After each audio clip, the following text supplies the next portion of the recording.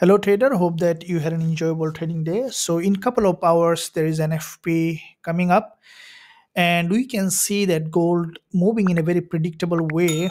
It's in a very strong trend. So let's quickly look at multi-time frame aspect currently what we can expect with the NFP and where gold is heading. Beginning with the monthly chart to see overall picture in the market. Now this is the freshly opening candle. Yesterday we have seen the new monthly open, and if we look at the overall picture in the market on gold, it is still maintaining a long-term bullish market. This is the monthly impulse that we have seen every month bullish candle after previous a doji here, which is basically a very narrow volatility. Previous months we saw a very strong bullish candle. Now this month, once the market opened as expected, we see the price tested the low. This is the so far the lowest point the monthly candle has come, and also there is a monthly opening and close.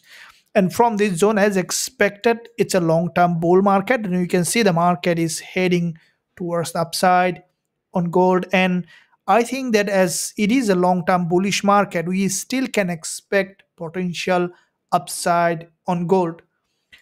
Dropping down to the weekly chart to see a little more clearer picture. This is the last day of trading week, and this weekly candle also following as expected. There is a series of higher low formation, and this weekly open we saw that once the market opened tested the 50% of this long week of the previous weekly candle, and then has got a rejection, which is a sign that the market may continue to rise as we see an impulse correction. It is in another impulsive phase, and with the NFP, what I think that the market might create a new higher high. So any pullback on the weekly perspective can give us potential bullish opportunity on gold. Dropping down to the daily to see a little clearer picture. Here is, we can see a clear picture here.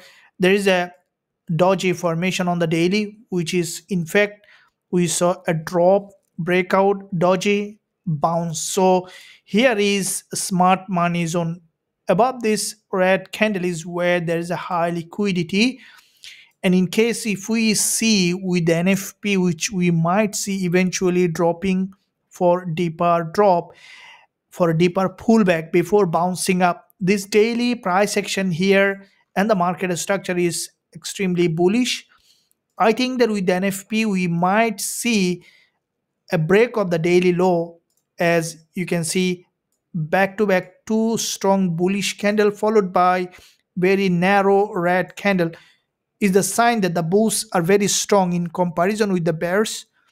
And below this red candle, high liquidity. As the price moves from liquidity to liquidity, we can expect for the price to drop down to fill that imbalance and then to bounce back up, and that's why we will see, that's how we can see potential liquidity grab during the news, it might be, or before the news, before moving back to the upside. Now looking at the 1 hour chart, here is we can see a very clear picture of trend, which is without any question it's an uptrending market structure creating series of higher high and higher low. And in that uptrend we saw there is a break of structure here, there's a break of structure here, and also there is a break of structure as the market breaking below and then bouncing, forming long week candle. We can expect gold price to keep pushing high to create a new higher high.